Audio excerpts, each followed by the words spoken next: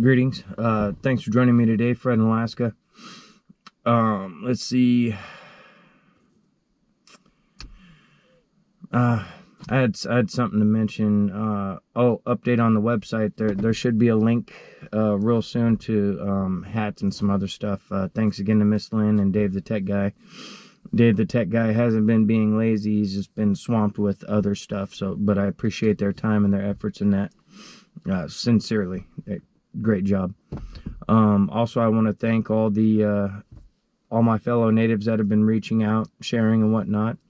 I know it's not easy, and I appreciate you coming forward. And again, those who want to share and keep your name out of it, exact location out of it. I view it more like public safety. So if you have something to share, just reach out. You know, no judgment. Just, let me hear it. Even if I don't share it with others, it's good to get it off your chest for one, but I'd prefer to be able to, share with everybody, under, public safety. I mean, we all go out in the woods up here, and today's share is a perfect example of that. Doug, First Nations, he's originally from, we'll just say, up northern coast, and his wife Claire, he's been living in Anchorage for the last 15 years since he got out of college. Now his adventure started not this last fall but the year before fall, where he actually, the first time he went hunting outside of his traditional homelands where he's used to hunting. And so they ended up in a very familiar place to me, which is south of the Denali Highway, along the North Fork of the Golcana River. It would be south of Swede Lake and just north of the Alphabets, as we call them, the Alphabet Mountains. And so on his hunting trip that initially sparked his curiosity about the place, they had a great caribou hunting trip, and he loved it. So he told himself when he made it back from that trip that, he told his wife, Claire, that next year I want you and his 15-year-old son to go with, and we'll just us three go. Because when he went, they saw a black bear, they saw some moose, and they saw the caribou. So in his mind's eye, it was a relatively safe place. Of course, he'd go, loaded for bear, so to speak. But he got a good vibe about the area and what was going on. So, he felt totally comfortable, this last fall, taking Claire and his 15-year-old son back out there. Once they got to the hunting grounds, that parking lot has, when they got there, it was packed, very, very packed. A lot of trailers and everything, and so he was thinking the worst. He had invested money in new four-wheelers, one for his wife and son to ride on, and one for him to tow basically their equipment, to spend a good 4 or 5, maybe even 6 days, depending on how well it went, out there. And so he was kind of a little bit like, yeah, dang, he was like, well, we're here, let's make the best of it. So they load up, and it's a few hours, taking their time getting down to the North Fork of the Golcana where they crossed. And again, once you pass Swede Lake on this particular trail, you have to drop down to the North Fork of the Golcana. And they were there before daylight. They had gotten to the crest to drop down to the river at daylight, and it was frosty. It was nerve-wracking getting down there. New equipment to him. He's a avid four-wheeler rider, but just learning the quirks of the new machine. His wife not being very experienced, so he had a lot of concerns. So he went down first with the trailer, and then they had little handheld walkie-talkies, and he radioed up, come on down, ride the brake, etc., etc., because it's a pretty steep drop. I've been there, done that. So they get down there, they find a good crossing spot. It wasn't overly high, and because it hadn't been raining too much. And so they get across, and it's shantytown. Anyone who's been there knows exactly what I'm talking about. Fuck, it looks like Somalia with all the little shanties and little makeshift hunting sites. And it literally runs along the trail all the way up to the foothills of the Alphabets. It's the damnedest thing I ever seen. So once they cross, he decides, I don't want to be in Shantytown. He decides he's going to head basically due west, and he picked a trail that was not the best trail. It went right along the river, and it had been obviously not well used or anyone to maintain. So as he's going along, he'd have to stop, hack stuff down, and it was work. So he finally gets to a spot, and they cut across the tundra to the bottom of one of these buttes. Now out there, it's basically rolling hills. I don't consider them mountains, but whatever. Big rolling hills and some of these butte-like structures coming out of the tundra. So he sees one off in the distance and says, well, that's a good one. I know right where to find the river. We won't get lost. Let's, easy to find camp at the end of the day. We'll go there. So they kind of quasi-break trail, find some old trails and fight through and finally get there after getting well familiar with his winch, getting unstuck and everything. His words, not mine. So they pick a spot, basically on a small shelf, and there's other shelves above them going up this butte. Now, where he picked, he scouted first once they got there. The wife and the boy were, Claire and his son were eating lunch. They had pre-made some sandwiches or whatever, and he took his sandwich and went for a little walk, looking to make sure there wasn't big loose rocks, any kind of hazards that may come down on them. And there was nothing. It was shale-like rock, and nothing to be concerned about as far as anything tumbling down on them. And so, satisfied with that, they break out camp. Now, he invested in a 10 by 12 heavy-duty canvas tent from Alaska Tent and Tarp, and also bought a $300-400 little wood stove, right? He wanted his family to be comfortable because he was cold the year before and wasn't going to have that for his family. He wanted, comfort, glamping, as he called it. Anyway, so they're all set up, and, it's just past midday when they're fully set up. Maybe closer towards evening. He doesn't remember offhand because there's so much going on with unpacking and getting stuff right and all that. Well, his wife Claire starts cooking, and they brought a couple different ways to cook. One was to cook directly on the stove with a cast iron skillet or the standard Coleman 4-burner, whatever. So his wife's cooking on the 4-burner, and they have it on the back of her 4-wheeler. And as she's cooking or whatever, he said he kept hearing a weird, very sharp, piercing whistle way off in the distance. And it was the damnedest thing he ever heard, because it wasn't a whistle that he had ever heard in all of his years in Alaska. He chalks it up to, well, I'm from up north. It's probably just something I haven't experienced down here, and it just didn't happen last year for whatever reason. So he's dismissing things, Well, it gets to a point of this whistling. Over time, it's not happening at a regular cadence. It's just periodically and random, but it sounds like it's getting closer.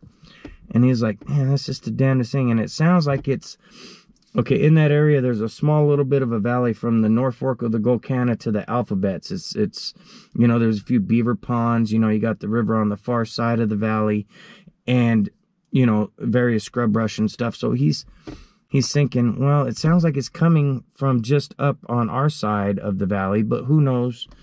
Maybe it's a hunter. They're lost. They got a whistle to get someone's attention. So he's like, all right, since you're cooking, I'm going to jump on my wheeler, since I have the more powerful 4-wheeler, and I'm going to go over that way, and I'm going to see who's whistling. They might need help. And his wife's all for it. She's like, yeah, go ahead. So he grabs his firearms, he had a .454 Casull on his hip, and I believe he just had a 30-06 rifle over his shoulder. That or a 300 Win Mag. He had named both, but he said he brought one, and I forget exactly which one. Anyway, a high caliber rifle. And he rips on out there, doesn't hear anything again, sees nothing, and gets to a point to where he just gets this overwhelming feeling he's being watched, and he gets the creeps. Like, he said he wanted to flee his skin. I understand that feeling. So he followed his gut, turned around, and went right back to camp. He only went back about 1.5 miles, he said. looking for the source of this whistle, trying to be helpful. So once he gets back to camp, the food has been done. It's kind of getting cool. His wife warms it up a little bit for him. And they all tuck into the canvas tent, and he's looking over topographical maps on where he wants to take the three of them first light and go looking for these caribou, because he had a few spots he had picked out the year before that. Oh, that'd be a good spot kind of thing, you know? So he eats, and they're all lounging around just talking family stuff, you know, just whatever, you know, whatever family functions, etc. That kind of just family talk. And he had went outside of the tent to use the bathroom. They brought one of those little 5-gallon bucket luggable loos. I actually got one over on my porch, but basically a 5-gallon bucket with a makeshift toilet seat on the top that latches shut. Anyway, they had one of those, so he went out to do his business, and it's getting on into dark, about twilight. And as he's sitting taking care of his business, he hears a scream. It sounded way, way off in the distance. And he said the scream gave him the shivers. From head to toe, he didn't feel it was natural. He when he first heard the scream, he said he envisioned it being like a banshee or something, you know. And so he was a little freaked out by it, stirred in his spirit. And so he finishes his business, and then commences to set up a tarp around this little porta potty area for his wife's privacy, you know, trying to think ahead and just kind of bored, really, and gets it all set up, you know, goes back in the tent. And now it's on into full-on dark. He said it had been about 45 minutes had passed, and darkness had set in. There's just the slightest twinge of twilight in the sky. And he hears another scream that sounds like it's coming right up at the top of this butte that they're basically at the base of.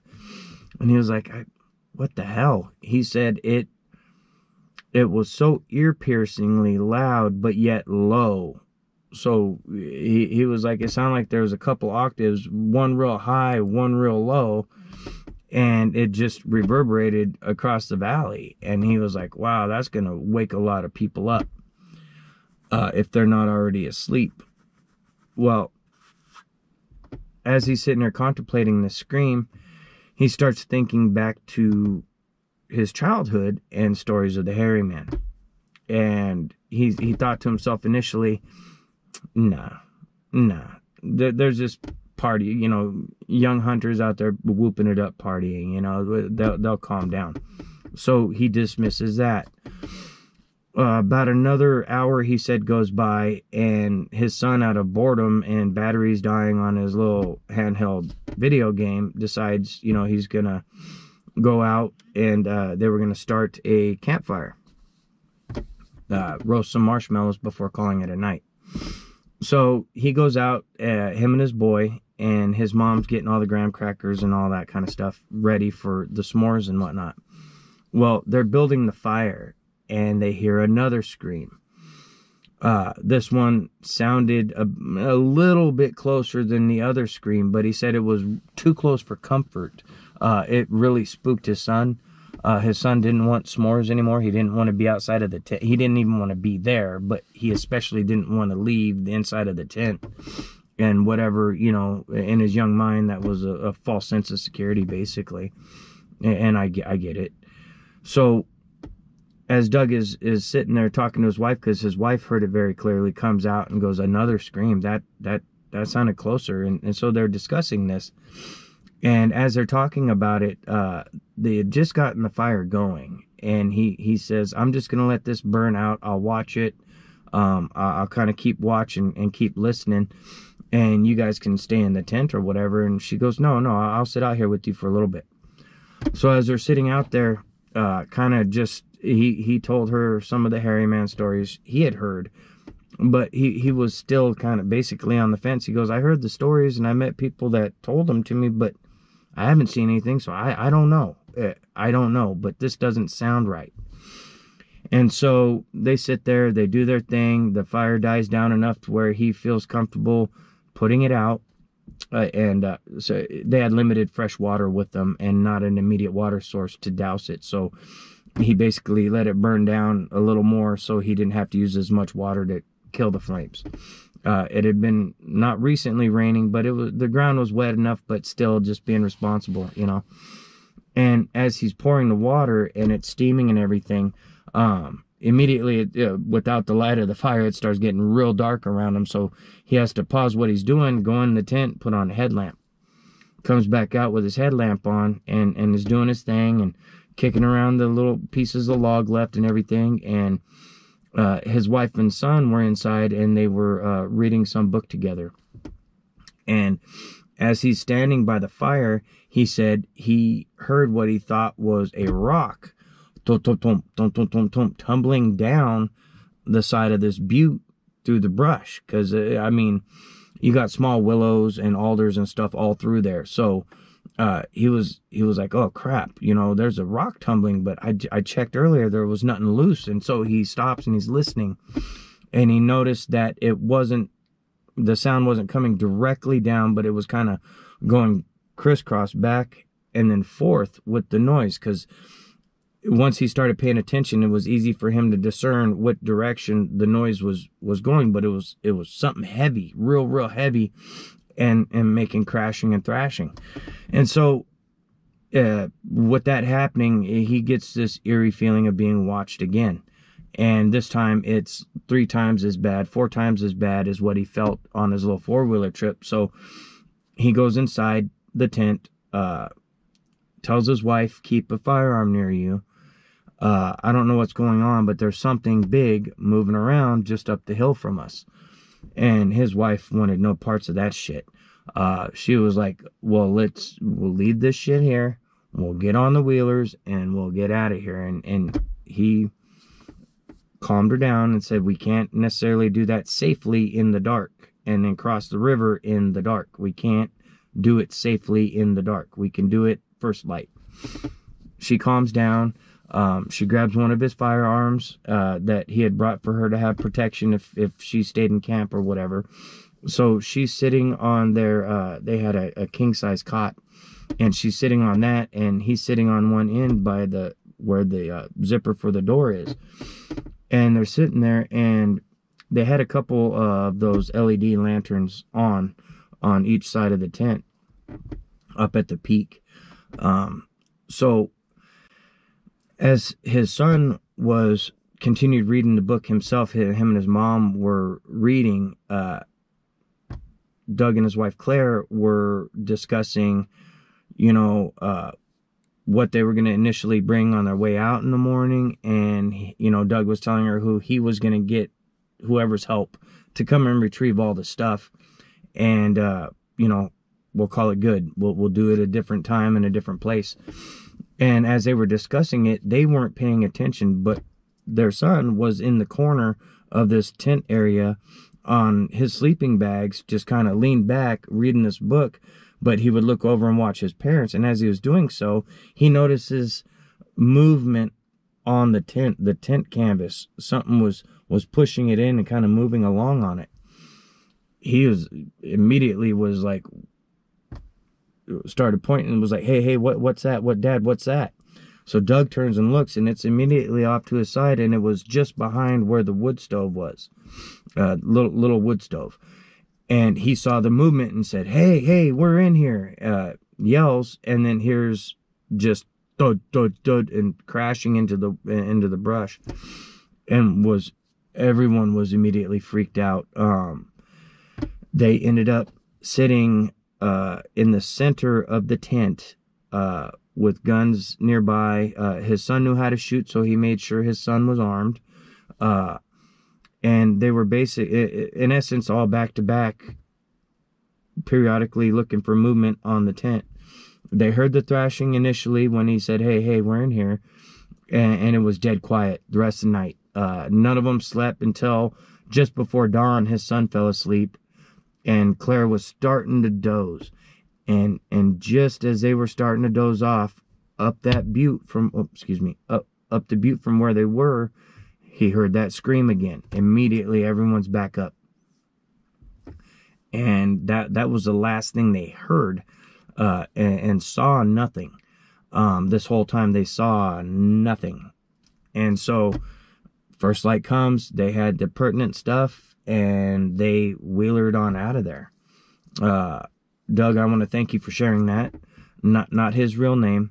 It was hard for him to share because it involved his wife and son immediately in the situation. He has a different emotional reaction to that protective, you know, Papa Bear kind of thing, which I totally understand and respect. But it was hard for him to share it. Not hard to tell me about, just to get it out. It was hard for him because it made him feel less than, even though he did all the right things and was a man about it, in my opinion, you know. But in the moment, he said he felt very, very little. And I get it, you know. Again, thanks to Doug and Claire for sharing. And we will catch you guys on the next one. Thanks.